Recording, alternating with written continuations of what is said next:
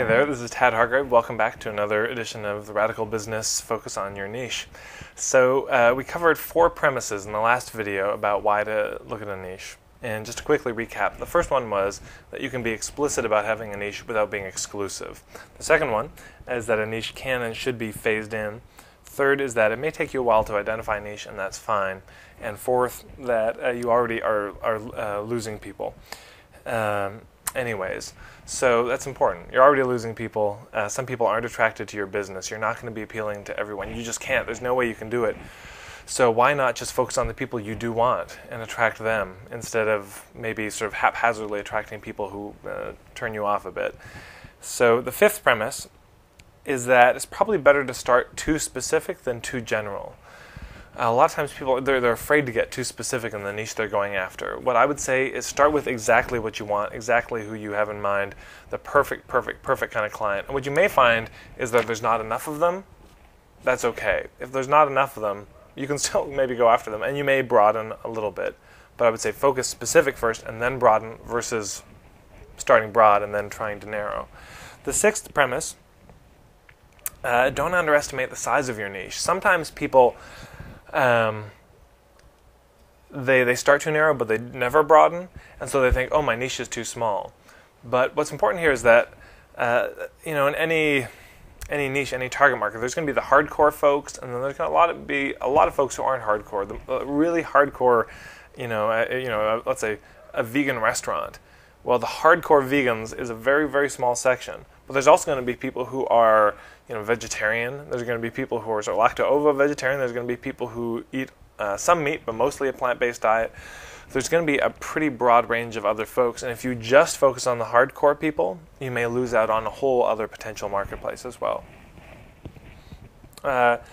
Seventh premise is that it's up to you who your niche is. This is just so critical. Don't listen to marketing consultants. Don't listen to business advisors about this. Take their advice, listen to them. It's good. You can listen to people like me or other folks, and it's good to get educated. But at the end of the day, this is your life. This is your business, and the niche that you pick has to feel good to you. Has to be attractive to you.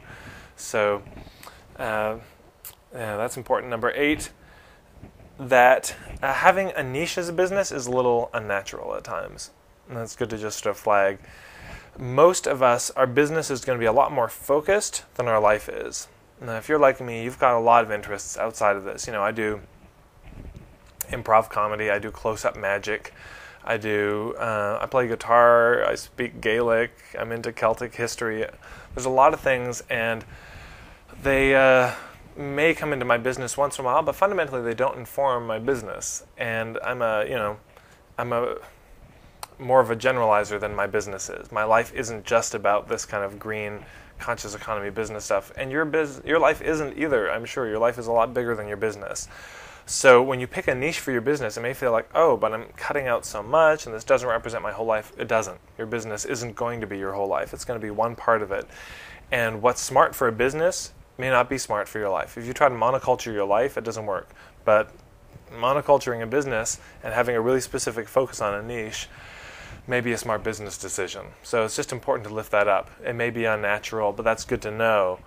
So if it feels unnatural to you, you're right. But what works in business isn't necessarily going to be what's going to work in your life. So that's it for this one. The next one, we're going to talk a little bit more about and in depth about some things with the niche. And at the end of this video, again, there's going to be a website you can check out for a PDF of a report specifically about the niche. And it's about 30 pages long. You can go into it and go in a lot more in depth than I'm probably having time to talk about here. So thanks for watching.